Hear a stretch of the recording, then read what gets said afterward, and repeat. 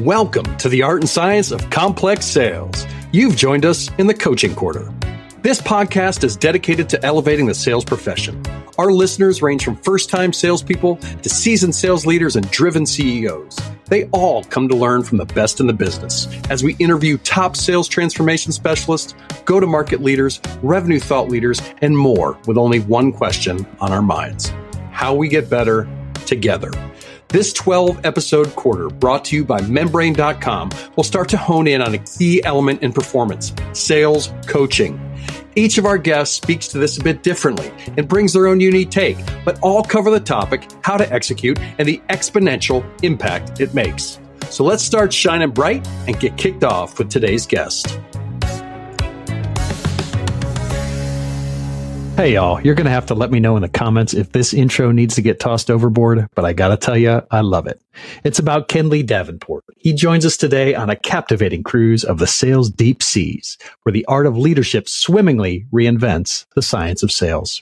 Currently serving as CSO for Leadline, as well as Chief Success Officer of the Sales Leader Roundtable, his journey started back on the deck of Harbor Cruises and led him to meeting the captain, co-CEO of the organization. He tells the tale today of a journey where he placed customer relationships and building sales cultures as his true north. He outlines a treasure map for us with the key points of his compass being authentic relationships leading to organic sales, coaching and mentorship, and focused, intentional team building. So let's get cruising with Kendley Davenport. Kendley, welcome to the show. Hey, I'm glad to be here, Paul. Always a pleasure to be with you, sir. I'm excited to have you on. And I think we got a lot to talk about. I know we have a lot to talk about because we're going to dive into things like peer-to-peer networks. We're going to dive into mentoring. We're going to dive into coaching. But first off, I have to ask you, first time on the show, Kendley Davenport, define sales for me. Define sales. Man, I bet it's a lot. You've gotten a lot of answers over your mini podcast. But for me, it's sort of a two parts. For me, I first off define sales as serving others in a way to improve their lives. So to me, sales is, again, serving others. Mm-hmm. But, I want to add something to that. And for me, I call it, in the sales environment, it's about owning the relationship. And what I mean by that, Paul, is I care more about others' success than my own. So if I'm talking to a customer for which I theoretically want to sell, I have to have the mindset of I care more about their success than my own. And so if I go in it with that mindset, I have a great platform and a great opportunity to really serve others in a way they want to be served, and to be curious about how to help them and understand what's in their lives that's causing pain, problems, or issues, or creating negative energy. And is it possible that I have something or some experience that can help them be better? And if I can do that, great. And if it turns out then that I have a product that actually can solve some of that, well, that's just icing on the cake. But it certainly starts with serving them and caring more about their success than my own, which sometimes means I don't ever try to sell them the product. I just try to help them. And what usually comes for me in this case, Paul, is that I get a lot more people who come back and say, hey, wait a minute, let's talk more specifically about your specific thing that you happen to be associated with. And then all of a sudden, the next thing I know, I've got all kinds of sales happening around me. Well, and you've had a great career in sales to demonstrate this and actually come to that definition. So do you mind a little bit going into some of the background? Because I think we've talked about your story. I think it's absolutely fascinating, and your transition throughout the sales world and running companies and all that. I really think it would be a great story to tell. Thanks for asking. And I'll try to be brief because I've been doing this a long time now. But I have to say my story started, not long after college. I won't get back into some of those formative things that I think shaped me right out of college. But really, I would say my first job where I really started getting what I would call unbelievable mentors was I was in the harbor cruise business. And I started at the bottom of that opportunity I was a sales supervisor, so I did start out pretty early helping others.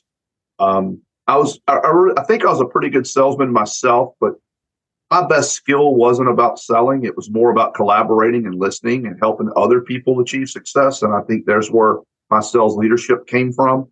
But I certainly could roll the sleeves up, as they say in the old world, carry the bag and go do the work. And I did that a lot, because my mentality was I wouldn't ask anybody to do anything I wouldn't do myself. So I would usually in the beginning, early in my career, just go do it to show them, right? Sort of lead by example. But it all started back in those early cruise days where I learned how to really listen to customers and listen to staff and put those things together. And we rose up in that company over a fairly short period of time, from just being that entry sales guy to being the general manager of a cruise ship, and then the regional manager of a number of cruise ships, all the way up to being the co-CEO. I had about half the company. I shared it with another co-CEO, and we reported to the CEO of the business. And we really built a pretty big business, and it really grew. And today, that company still exists. I'm not a part of it, haven't been for many, many years. They've been bought and sold several times. And when I was there, it started as 13 cruise ships. When I left, it was 40. And today, they're well over, I think, over 200 different entities. All of them are not cruise ships. Some of them are now sightseeing vessels. Some of them are speedboats. They got a number of different things. I just take great pride in building that foundation. And I still have lots of friends around the world that were all part of what we called that family and all doing well in life. Then I migrated into our parent company when they sold the cruise business. I was one of the few people, being the CEO of the cruise business, were retained. My co-CEO thought about they wanted to retain him as well, but he ended up getting another really fantastic job in another organization. So he took that. But I stuck with the core business, after they sold off the subsidiary. And went into an area that no one thought I could succeed at. It was something I hadn't done before. I saw a whole different product line, a whole different everything. But Paul, I believe leadership trumps everything. I don't believe product knowledge, industry vertical knowledge. I think it's helpful. I think people that have a vast vertical or product knowledge, specific industry understanding is helpful to them, but I don't think it's the absolute requirement. I think great leadership is a requirement. It transcends all organizations. So we were able to take the smallest, most underperforming division and make it one of the strongest, most best performing divisions. That led me to even a higher level, taking on a more global job. This is a multinational company, serving 80 countries. And I took on a multinational and a global job. And we did pretty well at that until I finally got to the point where my next step was, in a big multinational, to be a CEO of a division. And I had a very good mentor at the time who was the CEO of the overall company. And she sort of said to me, Paul, hey, you could retire here. You've done very, very well, but I know you're a change agent type of person. And I just don't think, based on the current progress of the company, that you probably will get the chance to be a division CEO. It's just the way the world's working, the way we're evolving as a business, the way everything is happening. Has nothing to do with who you are. It just has to do with our direction and how we're going to think about it. So great. I didn't like to hear that, but I understood it. I was a part of the leadership team. I understood where the mission of the company and where it was going. That being said, it just happenstance that a few months later, I got approached by a private equity firm who was going to buy a business that I had some knowledge of. Or knew the industry pretty well. Now that industry vertical knowledge played a role, and they contacted me, and they really just wanted to pick my brain for understanding the industry itself, and that led me to them recruiting me to be their CEO. And so we grew that company rather quickly. In 27 months, we grew it, I will tell you, to well over $350 million, from $80 million to over $350 million in 27 months. So vast scale growth. They then wanted to sell the company, so I exited. They sold the company. But in that process, I did a number of due diligence acquisitions and things of that nature. And so I leveraged that experience and then started helping other firms that were private equity backed. I would partner with the C-suite teams and learn how to help them really figure out how to exceed beyond their wildest expectations. And almost all of those roles, with the exception of one or two, I really led the sales and marketing effort. Because oftentimes they're growing, say, 15 or 20% and think that's fairly fantastic. When private equity comes in, they sort of expect 3 or 4 times that. They have a little bit different expectation for growth and for the speed of growth. And they're willing to fund it. They're willing to put their money where their mouth is, but they need people that can take that money and invest it wisely and get the result that come from it. And I was one of those guys who I think sort of saw the bigger picture and could show founders how to do that. So take me. There's one thread that comes through this, which is it's going to take me to some of your most recent work too. But how does the very beginning of that and your view of sales, right? So owning the relationship, serving others, and I'm hearing leading as a big portion of that. How does your view of sales that you formed early on actually translate into you being, co-CEO and then CEO and then tripling companies? I mean, how does that foundation make that impact? I believe it taught me very quickly to, when I said own the relationship as part of that foundation, it's about, I'm a very curious person, and I teach other people, in order to be an effective leader, you have to be extremely curious. You have to sort of be what I call a journalist or a detective. I like to use these two analogies. In the old days of journalism, we thought of journalists as completely objective. They just went and got the facts and laid out the facts as they really laid. A detective does something similar. There's something that a detective and a journalist do very well. And that means they go into every situation with no prejudgment. They don't walk in already having bias to what's happening. They don't already think they know the answer. If you're a detective looking at a crime scene, and it's a typical crime scene you've seen before, but you automatically assume that's what it is, you will miss real good clues. You have to be curious. You have to really have no judgment and look at everything objectively. And if you do that, so I sort of learned that in the sales environment early.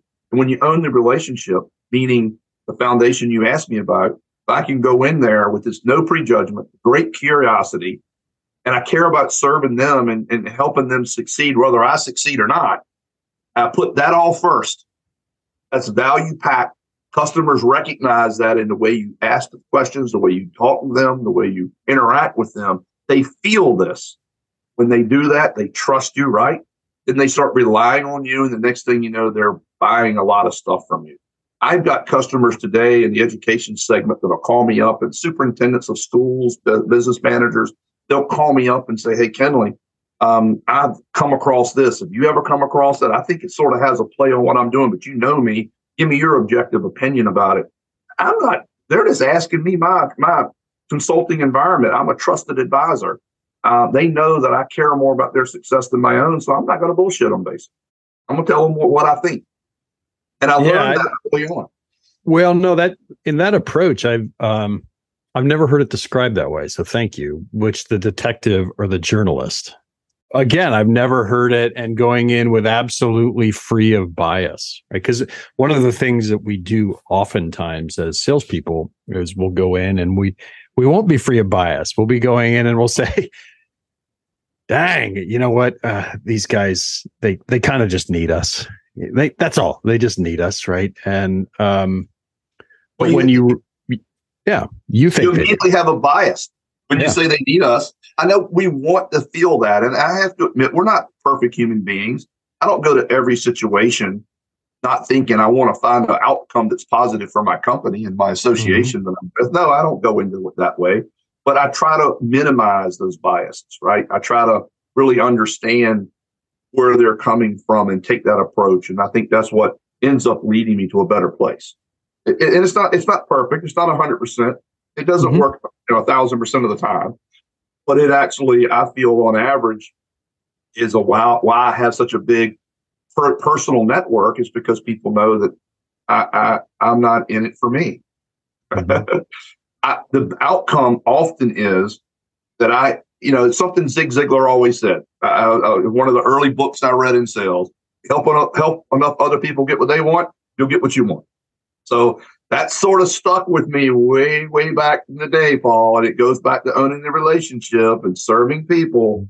Think of that statement that Zig Ziglar said how many decades ago at this point? Yeah. So I would drive in my dad's Oldsmobile with him, listening to Zig Ziglar tapes. And I could tell you at that time in my life, I did enough driving with him that I probably had them all memorized, and so did he. But yeah, that is absolutely it. And it's funny you say that, because that is one of the heart and the core of sales and leadership. And he was hitting it then. And so you took this and you've taken it recently into a passion of yours, the Sales Leader Roundtable. Tell me a little bit about that. Yeah, one of the things, thanks for asking. One of the things that I learned, and I'll go back and tell you a little bit of the story of the Sales Leader Roundtable. When I was in corporate America in this big multinational company, one of the things that afforded me was the chance for them to pay for me to go to MBA school. One of the things they told me, hey, you're in this big company now, you're competing with all these guys coming out of these great schools with MBAs, et cetera, et cetera. You probably need to have that too if you're going to keep progressing. You have the work ethic, you know the business, but you need to add this to your toolbox. So they paid for me to go to MBA school, and I did a fast track, in person, on campus 1 year MBA program that they let me be off, a week, a month to go do that. And so I did it and was very successful at it. But this is what I learned from that. It wasn't the books and the theories and all of those things, and even all the case studies that we did. And God, we read a lot. I think we read like 22 books in a year. I mean, that was a lot for me. I'd hardly read a book in a year prior to that. And I'm reading 22 in one. And so I learned how to read with effect. But more importantly, what I learned was every week we had a new group we had to work with, 29 people in my class. Every week the group was changed up and we had problems to solve as part of the class work. And you had to go solve these cases or solve these business problems that are real. And they connected them back to our industries and our businesses. And they said, okay, and everyone's got, and every time you get into the group, you got to take a different role. You can't always be the boss of the group. You got to take different roles. And what I really learned from that was I learned more from listening to my classmates and their experiences, how they tackle things and the perspective and the diversity of thought they brought to the table, not just in the 4-person group I was in weekly, but when we all got back together and spent 4 hours going through the cases of everyone's group and hearing all the different processes and perspectives and how we all saw the same material and thought about it differently, right? It taught me so much. And I brought that back to me when I came back to my corporate job. I didn't think of it as I got this MBA and I'm smarter than everybody else and I can do spreadsheets better than others. I didn't think of it that way. I thought of it as I became a better listener, a better questioner. I started getting through the noise of information. There's so much information. Some of it is not relevant to you, right? It's part of the information, but it's really not relevant. And so you'll learn about that quickly. And so then I applied that. And so Sales Leader Roundtable, when I started thinking about how do I give back to the profession that's given me so much, I believe that sales is a profession just like a doctor. And just like a pro athlete, like an actor, you have to study your profession to be good at it. And you don't study it for a month and you move on. The greatest actors continue to go back to their mentors, continue to go to their coaches, continue to look for ways to get better. Athletes, we see it in athletes easily. Great athletes get lots of people around them. A lot of people don't realize, Paul, that the top CEOs in America, if you went to the Fortune 100 CEOs, and asked every one of them, who is your mentor or where are your mentors and who are you mentoring? They will give you a laundry list. And many of them pay people to mentor them. Other ex-CEOs, other former board members, they were CEOs of 3 other different companies that maybe sit on their board. They look to these people to mentor them doing their job. They are trying to get better at their job every day. That's why they make $30 million a year in those top companies, because they know they have to really be good to keep making that kind of money and be put in that position. So they were investing in that stuff. We just need to take that down to the lower ranks of corporate America. And that's what I try to do with the Sales Leader Roundtable, a peer-to-peer professional development network where people can be in a safe place, they can say, I don't know how to do this. Someone else know how to do it. You can't usually say that to your boss in a small to medium company. Mm-hmm. Matter of fact, even in a large multinational, when I became senior vice president in charge of a whole lot of stuff, there was no training for me.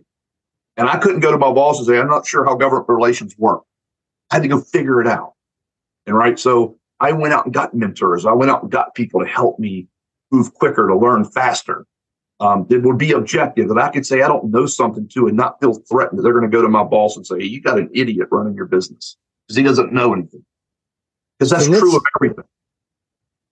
So let's dive on three things. So you've used three terms, and I want to dive on the importance of each. Specifically, let's dive specifically on the sales profession. But three terms that I've heard are coaching, mentoring, and peer-to-peer. So I think those are all really essential. I think many of them are different. Right? There's different aspects to them, but I think they're all essential in this mix. So let's dive into number one, coaching. What's a good sales coach to you, and how do we need to be coaching people in the sales industry? This is my take on coaching. Coaching is about skill development. It is very specific. It is very intentional. And it's designed to help a person fundamentally get better at some skill. You are transferring that. You are showing it. You're making them practice. You're working with them to do it. You're role playing it. You're making it personal to them. Coaching is individual, by the way. You cannot coach in a group session. That's a different thing you're doing. You are training. That's not coaching. Coaching requires people to practice and to go about it. When you're on a football field and you're learning footwork as the quarterback, someone is filming you and watching you and calling you out and giving you, like dancing step counts or whatever, until you do it so much, you make the 7 step backs you need to make. You scan the field, you make 2 steps forward, and you lean into your pass. I'm just making that simplistic, but you do it so many times that it becomes natural and routine. Same in golf. The professional golfers do not get up over the ball and think about their stance and think about their grip and none of those things. They are thinking about a few things, but all that basic stuff, they've got down to a science that they just do it perfectly almost every time. It's the little nuances that they're adjusting. I think that's the same in the sales world or same in the business world, because you got to have someone who's helping you take your strengths and make them better. And I always worry about, you can't take really strong, really bad weaknesses. There is some judgment in leadership about how much you put on your weaknesses. There are things you are weaker in that you need to polish up on. But if you're super weak at something, the chance of you becoming a great professional is lower. And so you have to really think about that in the big scheme of things. So you have to select people in the right seats on the bus so that they're not put in a position that they have a lot of core job skills that they're weak in, right? They got to be sort of medium to strong in most of the job skills. And that means they're on the right seat of the bus. They have the capacity to learn it and to do it. Oftentimes, somebody with really weak skills doesn't have actually the capacity to get actually stronger. And that's what you have to sort of figure out. So coaching to me is skill development, and it's intentional, and it should really be done by your boss, somebody close to you, the action, close to seeing you in action, helping you do it. So something you said there really, really kind of struck with me, which was that one-on-one, and then you were talking about the football field. And I never played football as a team sport, but I was an athlete. I played soccer and swam and that type of stuff. But something you said struck me there was the coaching really occurs not necessarily in the coach giving you a set or the coach giving the speech to the team. The coaching really occurs in that time when they pull you aside and they say, here's how you're doing it, and here's how to change, right? Here's what you're doing. Okay, Paul, here's what your start is. Now, here's the 3 things we need to work on. Come back and tell me what you're working on. I'll give you feedback on. So the coaching happens in that one-on-one session. There's a lot of other things that coaches do, right? There's athletic coaches, but the actual impact really happens in that one-on-one communication. Yes, it really does. And that's why it's also intentional. I don't want to get mixed up the coach on the side of a football field or the coach in the baseball dugout or the coach on the side. That they are, they got the term coach, right? Mm-hmm. But what we're really talking about is that person who is helping you skill develop. And that's what I see coaching is about. And that's true of athletes as well. But yeah, they also wear some other hats in that process because there's other things going on. But in the pure sense of how you described it in the three things of coaching, mentoring, and peer-to-peer, that's how I define coaching. It's that very intentional process. Well, let's go to skill development. We need that. We need that continual. We need that, a lot in sales. Now, what is mentoring and how does that impact it? Well, mentoring for me is not coaching. It is helping a person self-realize. It is giving a person options to think about. It is pointing people to the resources required and maybe sharing experiences and wisdom. But ultimately, in coaching, mentoring, we're not skill developing. We are creating an environment for someone to develop themselves. Because ultimately, you are allowing them to explore, to fail, to try things, to mold their own abilities to do things. Mentoring usually starts happening when you have a pretty strong skill set already. You're not getting as much time in skill transfer.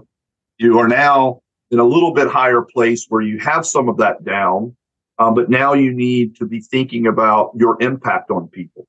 Now, one of the things that I have found with the best mentors is they help you understand your impact versus your intent.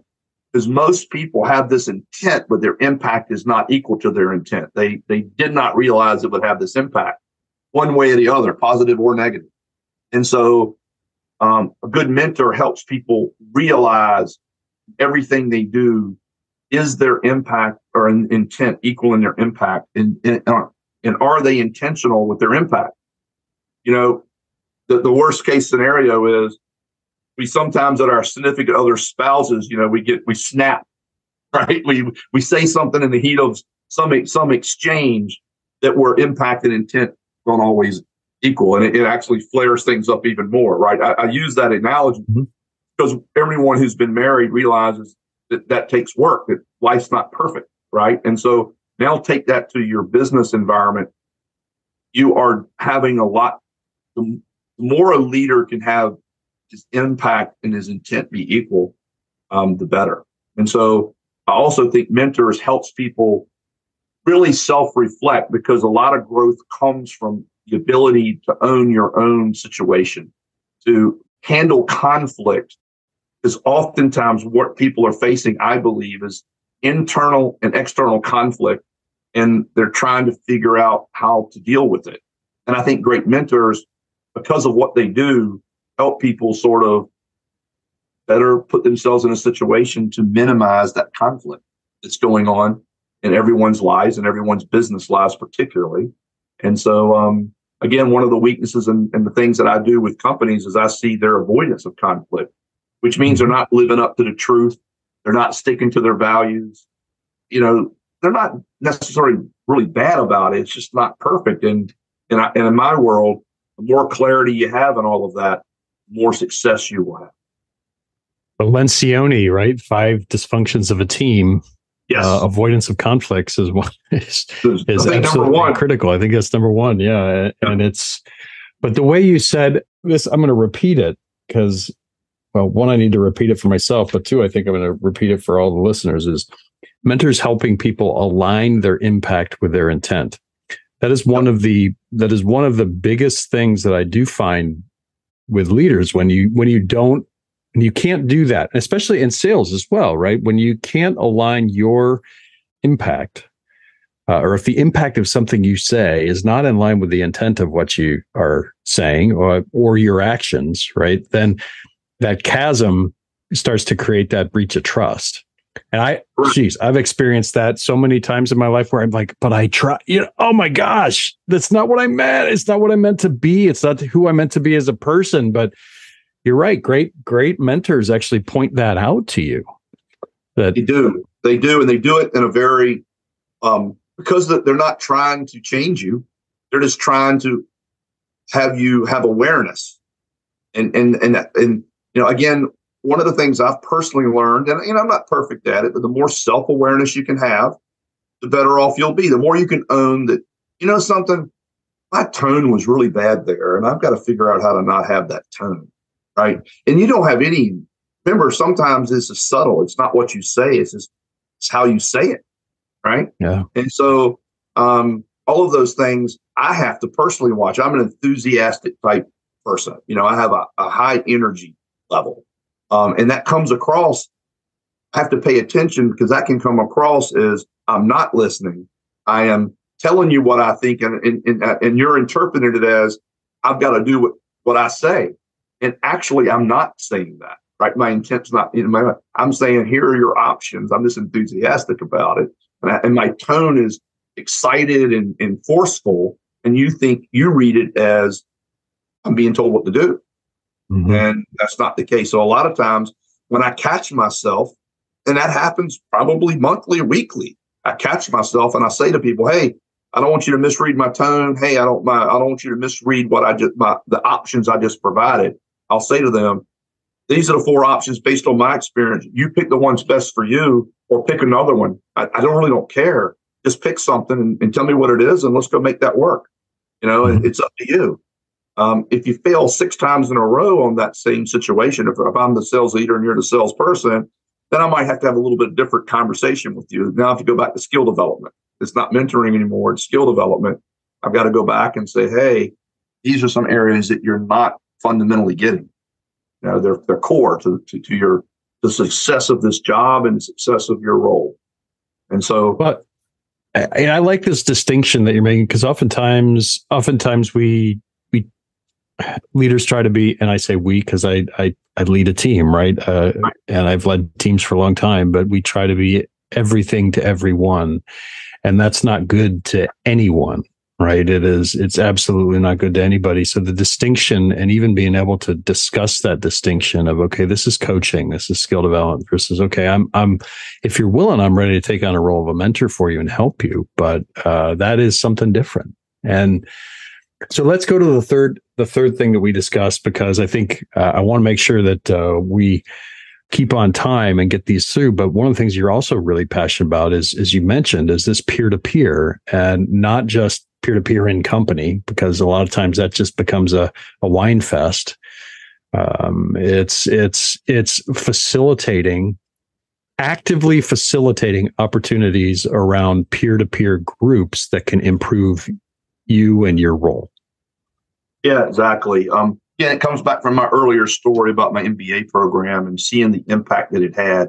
I'll take that one step further. When I went back to my multinational company, instead of relying on all the people within my division to try to solve some of our problems, I oftentimes would create. In a big corporation, you end up with lots of task force to solve problems within the business. You probably heard that story before, right? That's not new. So I would be leading these task forces or beyond these task forces, and I would force people from outside our division, from outside our inner circle, people from different divisions and different roles to be on the task force, because it brought this different perspective, this different diversity of thought, I call it, to the table. And we solve so many more problems so much faster because of this process. And so between those two things, and then I started experiencing it within my own company, building my own networks, so to speak, outside of my division, that I went, as I was thinking of the Sales Leader Roundtable, I went, well, this peer-to-peer, I think, is extremely important, because it needs to be the safe place that I can come and have people that are walking in my shoes. They have similar situations. And then what we can do in this roundtable, instead of just showing up every week and saying, hey, everybody, what's on your mind, which we could do, we facilitate it with, we're going to bring a topic that you've all been talking about that you'd like to have more insight on. We're going to find a thought leader in that space who has that knowledge of that topic, and we're going to introduce it in our Sales Leader Roundtable. And we're going to spend a few, let's call it half the time, talking to this person about that content. But then afterwards, we're going to facilitate a shared discussion about what everybody took away from that and how they're leveraging in their business, how they're maybe not leveraging their business. Maybe somebody has done some of that and failed at it, and they'll say, hey, I tried that and it didn't work, and this is what happened, and this is why I think it didn't work. This discussion we're all having is helping everybody exponentially learn because they're hearing from their peers, they're seeing real life situations. And I've come to learn it doesn't matter if you're in the telecom industry, in the manufacturing industry, in the service industry, you're selling cars. It's all the same basic fundamentals or the same basic issues that a sales leader is facing no matter where they are. And so we're able to tap into that. And not only do we do that in real time, like on a big Zoom group meeting like we're having and building this podcast, but you now are building a network of people that maybe, Paul, I'm facing something in my business as chief revenue officer, you're chief revenue officer of your business. We probably have a lot of similar challenges. Why can't some days that I just, I'm not competing with you in any way, shape, or form. Why don't I just pick the phone up and call you because I know you and we know each other and we sort of trust each other. You know what? You're just going to tell me what you really believe. You're going to give me really good advice. Whether I use it or not doesn't matter. It matters that I get your perspective, your opinion, your experience. I'm gaining from your experience. You got 30 years. I got 40 years. We got 70 years of experience to lean on, right? So that's good. And if I do that 3 or 4 times against maybe a really tough problem I have against people that I can trust and I know think the world of me despite me not knowing something, I'm going to be a lot better for it. And I have just found that every time I've done that, I do better. I either stop myself from making a decision I was getting ready to make because I didn't realize the impact and intent was going to be what it was because other people were telling me, hey, that's how I would view it. Well, I didn't think because I didn't view it that way. And that's why I love about the peer-to-peer is because you're getting these different viewpoints. It helps you go back to great leaders having very intentional impacts. They're intentional. We think that they're not. We think that, they're just this great leader because they're charismatic and they got all these things and they've been successful. Now, great leaders are very, very intentional. There are some naturalness to people. Some people have some natural gifts and natural ability, but it's mostly intentional. Well, also, one of the things that I know is people struggle with across the world right now, right, is this Matt Dixon in the Jolt Effect described this really well, which is this fear of messing up, right?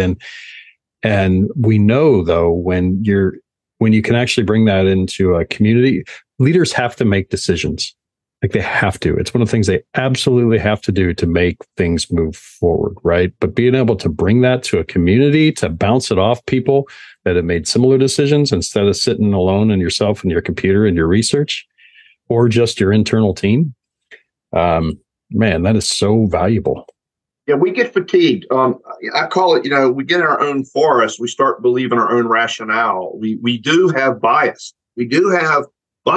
And this helps us eliminate or minimize its impact on the outcome. And I'm glad you mentioned Jolt Effect. It's a book on my desk right now that it's in my stack to read. I hear it's pretty hot topic right now. One of the more better books out there.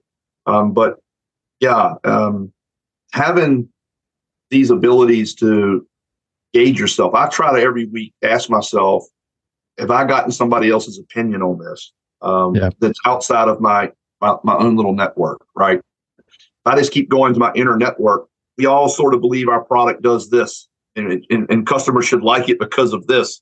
I go, okay, we're not wrong, but we need to stop and listen to what really the impact is from others. So I spend my time when I'm out with sales vice presidents and sales reps on calls or peering in, I try to make sure they recognize that 90% of what I'm doing has nothing to do with them as the salesperson doing their job. It has to do with me listening to how the customer reacts to all of you, and how they think about the words and the statements you make and what questions it drives from them. What is the impact you're having on them is what I'm actually trying to understand. And I'm looking for best practices. Yeah, there's 10%. Yeah, I see you in action. I can maybe I will notice a few things you might could improve upon or whatever. I can give you some feedback against. But 90% is I'm not really thinking about how do I make you a better salesperson. I'm thinking about how do I learn from the customer. Yep. Then some element of helping the salesperson comes from it. But well, you need to do that.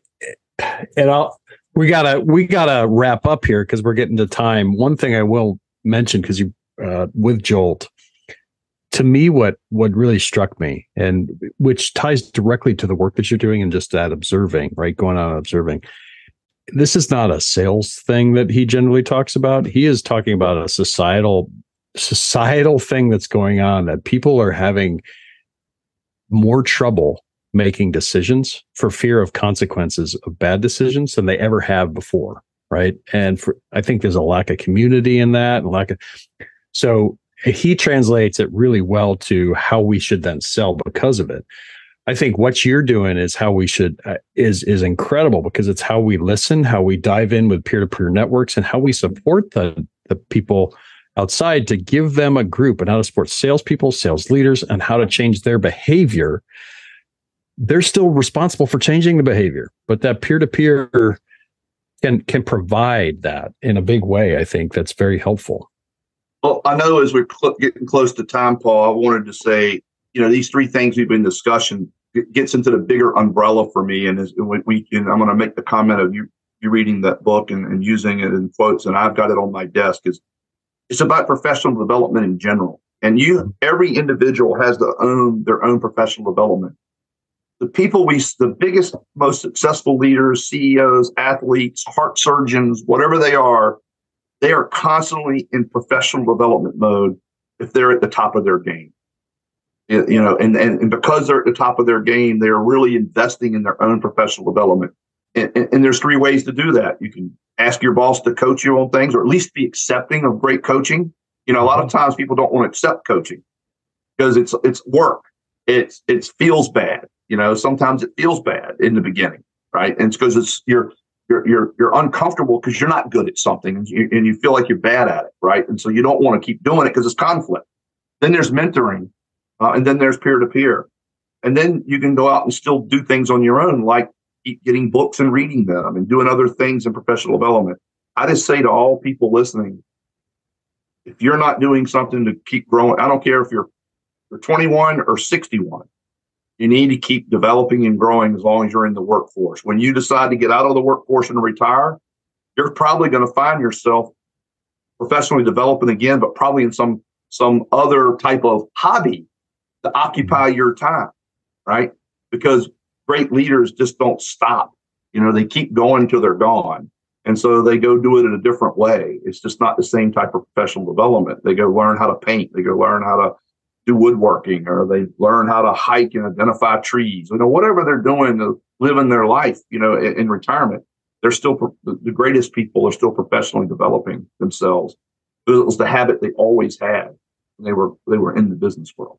Well, Kendley, how do people find you if they have questions on your take on professional development, on the Sales Leader Roundtable, anything else you're doing? How do they find you?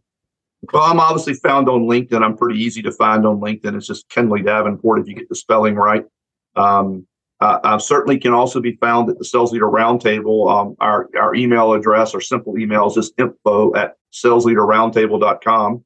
This is just you can also find that on LinkedIn as well. We put out a lot of content. We do a lot of things that builds leadership acumen and sales acumen, and we just bring people together. It's a low investment, high impact opportunity is what I tell people. It's an hour a month of your time, but it affords you a lot of other benefits that we've talked about here today. But more if you come learn about the Sales Leader Roundtable, there's a bunch more benefits to it that we can outline for you. But we're excited to have anybody who has any leadership role, particularly in the sales area, that has a couple of direct reports, will be a perfect fit for the Sales Leader Roundtable.